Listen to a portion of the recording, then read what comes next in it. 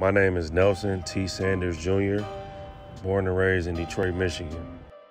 Detroit inspired me in ways that I didn't realize inspired me until I was a grown adult. Just seeing the older guys in the neighborhood, how they carried themselves, you know what I mean? You rarely saw jeans, you always saw some type of dress trouser, collared shirt with a hat. That's the look that was embedded in them, and it always kind of stuck out to me as a kid.